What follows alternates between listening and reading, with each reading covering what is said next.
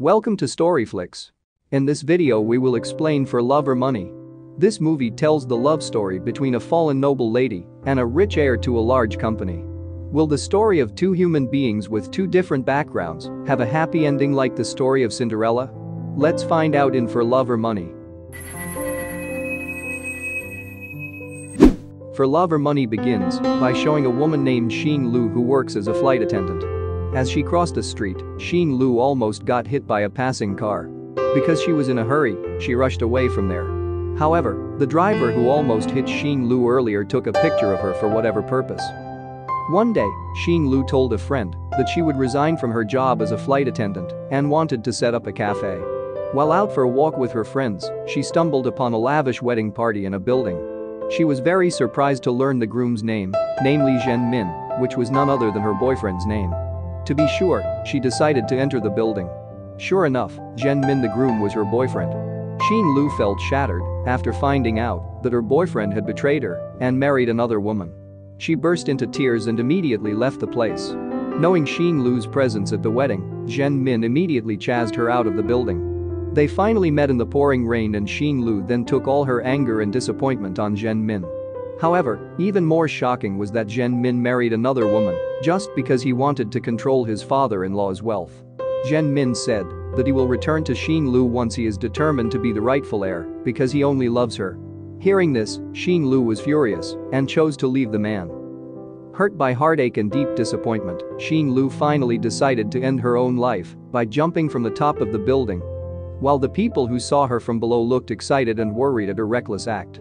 The police and firefighters were also prepared downstairs to anticipate Xing Lu's suicide by spreading a giant mattress made of rubber balloons. They then tried to convince Xing Lu to give it up. A man named Chengxu who happened to pass by the scene seemed curious about what was going on there. Seeing a woman trying to commit suicide, Chengxu then sneaked onto the roof of the building secretly. He tries to persuade Xing Lu to give up her suicidal thoughts. But Xing Lu was determined to end her life. She jumped up, and Chengxu, who tried to save her, also fell down. Luckily, they both managed to survive because they fell right on the giant mat that had been prepared in advance.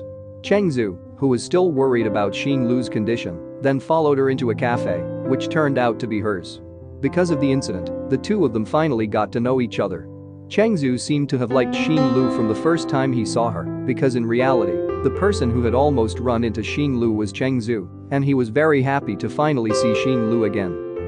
Chengxu stopped by Xing Lu's cafe every day to approach her. He also provided a sketch of Xing Lu wearing a flight attendant uniform that he had drawn himself, in which he revealed that he was the one who nearly ran over Xing Lu in Vienna at that time. Hearing this confession, Xing Lu was very surprised and did not expect to meet someone who had almost run into her.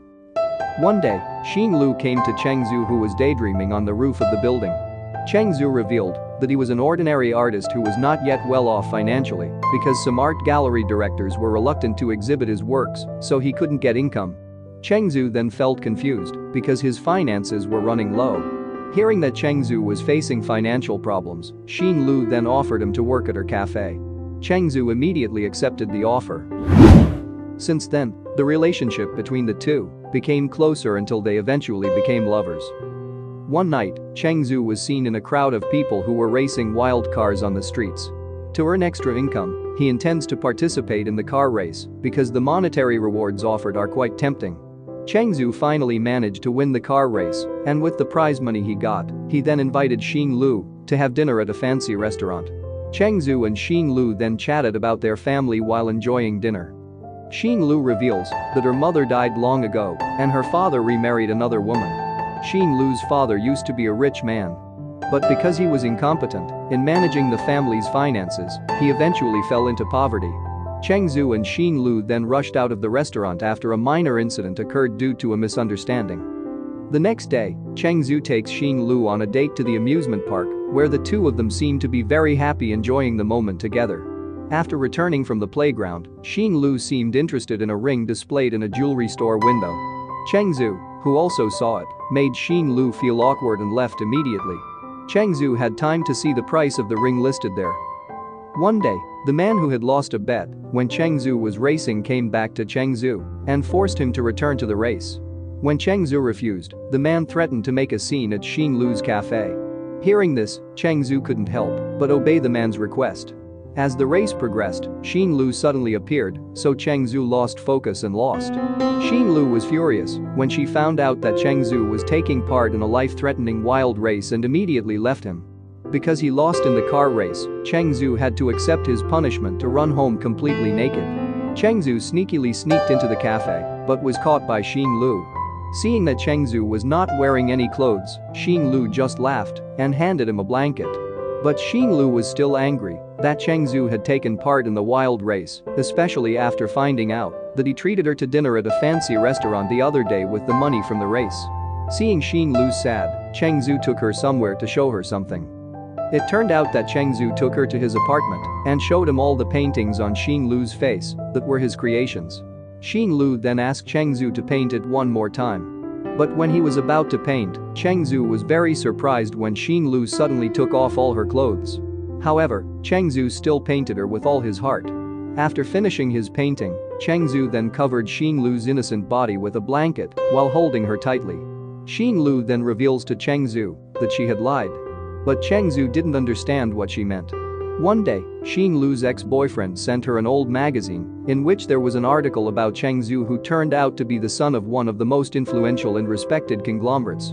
Xing Lu then went to Zhen Min's office, where he said that Xing Lu was just like him, that is, having a love affair with someone just because of their wealth. Hearing this, Xing Lu was angry and emphasized that she was not like Zhen Min, who only wanted his wife's wealth.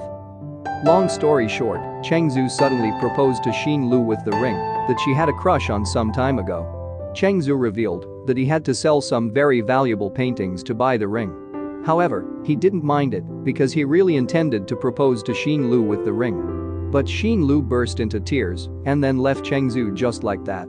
Xing Lu then headed to the roof of the building where she had tried to commit suicide before. She burst into tears as she shouted, apologizing to Chengxu for wronging him. After feeling a little calmer, Xing Lu went back to Chengxu and said she wanted to end their relationship. It turned out that Xing Lu decided to return to Zhen Min. Chengxu caught the two of them on a date. When Chengxu demanded an explanation from her, Xing Lu said she had never loved Chengxu. With tears in her eyes, Xing Lu revealed that her father was hospitalized and needed a lot of medical expenses. She said she didn't want to spend his life with a poor man like Chengxu who didn't have a bright future. Chengxu couldn't help but cry out in resignation hearing Xing Lu's words that hurt his heart. Meanwhile, Zhen Min was furious when Xing Lu refused to have sex with him because in fact Xing Lu still thought and cared about Chengxu even though she had told the man otherwise. In fact, Xing Lu purposely gave such hurtful excuses to Chengxu to make him stay away from her even though she still really loves him. It turned out that Xing Lu had a pact with Chengxu's mother to make him fall in love with her, then dumped him because he was a poor artist. Chengxu's mother deliberately did this so that her son would return home, take care of the company, and give heirs to maintain the honor and good name of the family. Xing Lu actually fell in love with Chengxu, but she couldn't avoid the 15 million yuan contract she had signed. After that incident, Xing Lu became very depressed and took it out by drinking alcohol. She was very sorry for betraying Chengxu. Whereas so far no man has ever loved her like Chengxu. On the other hand, Chengxu finally decided to return to his mother's house. His mother also seemed happy when Chengxu came back.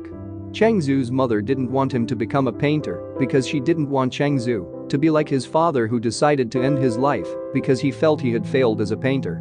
Long story short, Chengxu becomes the CEO of his family's company. After becoming a CEO, he then sold all his paintings for only 1 yuan because he wanted to close and forget his past with Xing Lu. At the exhibition, the most precious painting was bought by someone for 15 million yuan. Chengxu was then curious about the buyer's identity who was willing to spend that much money just for a painting. He then tried to track down the buyer. When he found the address, it turned out that the person who bought his painting was none other than Xing Lu, who looked very miserable. Chengxu then asked Xing Lu about her rich ex-boyfriend. But Xing Lu was silent because she didn't want to talk about it. When Xing Lu asked if he would paint again, Chengxu didn't answer and just walked away leaving her. Xing Lu was crying in frustration over everything that had happened.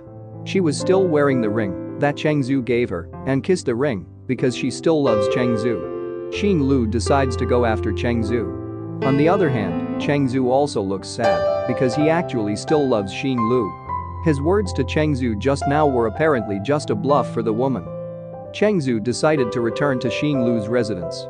But when he got there, he couldn't find her anywhere. Meanwhile, Xing Lu is confronted by some thugs trying to take the ring Chengxu gave her.